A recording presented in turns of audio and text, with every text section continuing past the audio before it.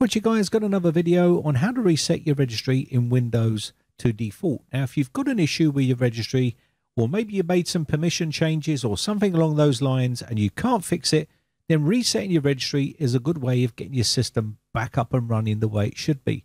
So go to your registry editor here and you'll see this is your registry.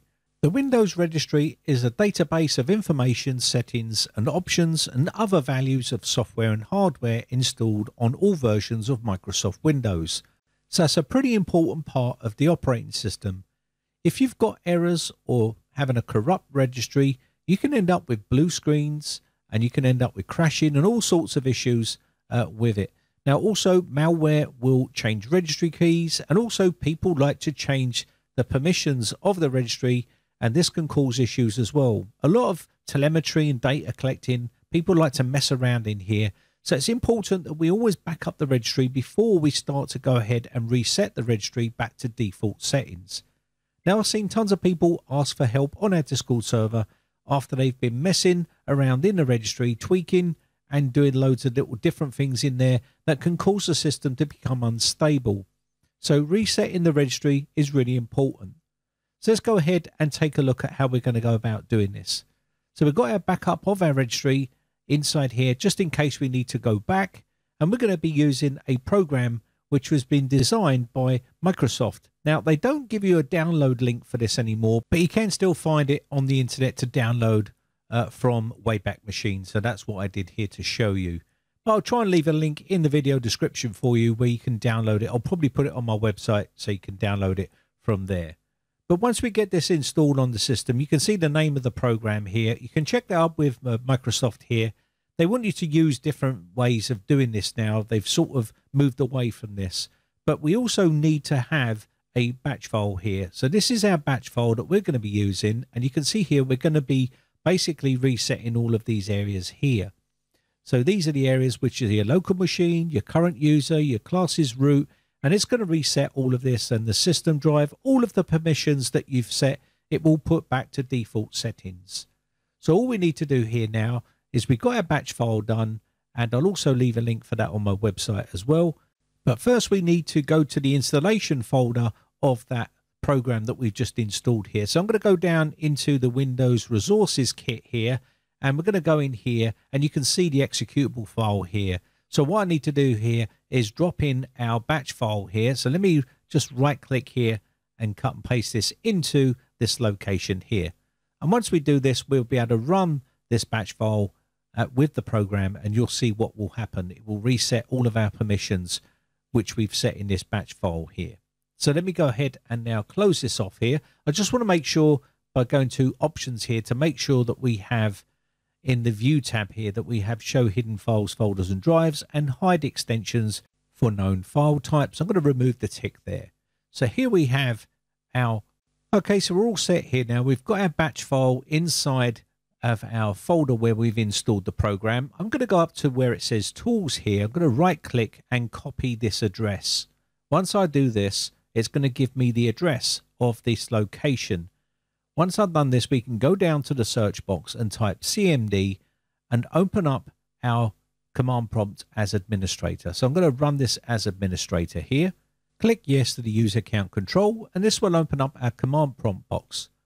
From here, I'm going to type CD and I'm going to do Control V to paste in that location that I just saved. And this is where the location is that we need to be. I'm going to push enter, and this will take us to that location. I can type dir now, and you should see our batch file inside of that folder because we just put it in there, and there it is right there.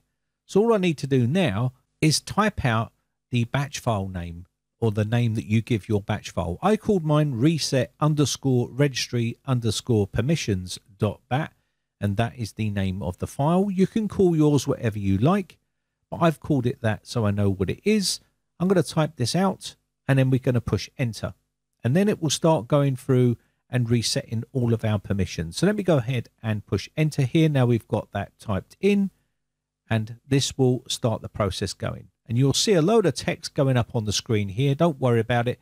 It's going off, and it's going to reset all of the permissions on our registry. Now this does take a fair bit of time, so be patient. You will see a red box at the top here. Don't worry about that.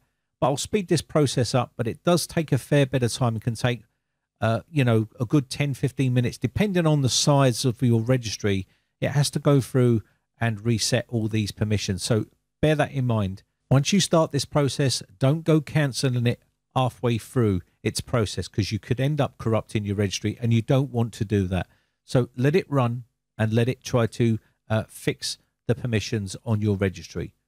Now, once this is finished, you will get like a complete message coming up on the screen here, which you'll be able to go through and read. And this will give you all the information about what we reset here on this system. And hopefully all of your permissions that you messed around with have been reset back to default, and they should have been changed. So hopefully that will resolve any sort of problems that you was having with your registry, and it will fix it.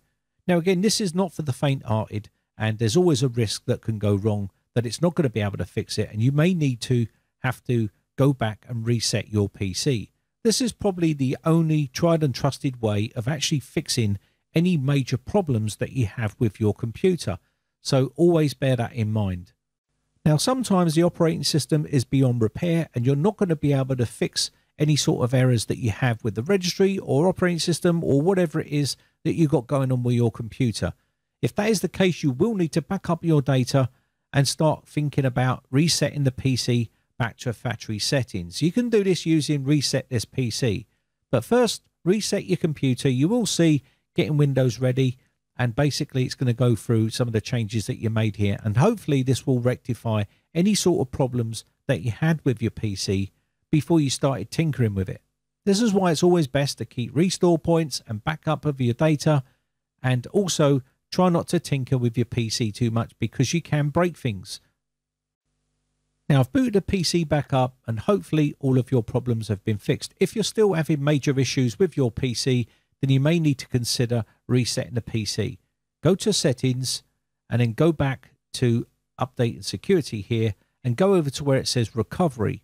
In here, you'll see reset this PC. Get started, click on that button there, and you'll choose an option.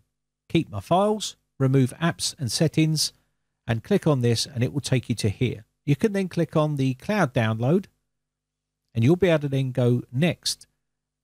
And then basically what that's going to do is get a few things ready, and it's going to tell you exactly what changes are going to be made to your PC when you do this. You will need to reinstall all your applications. Your data should be safe, but it's always best to back up your data. It'll give you a long list here. As you can see, change settings back to their defaults, keep your personal files, download and reinstall Windows, and remove all apps and programs. Once you agree to that, you can click on next, and this will then go through the process of reinstalling Windows, as you can see here. Now, another thing you can try, which I've done many times and it has worked, is reset all the permissions via the command prompt. And you can use these commands here. I've used these many times, and they do reset the actual registry back, especially if you've been tampering with a lot of these policies and stuff like that inside of the computer. It will reset all of these. Even inside the group policy editor, it will reset all of these as well.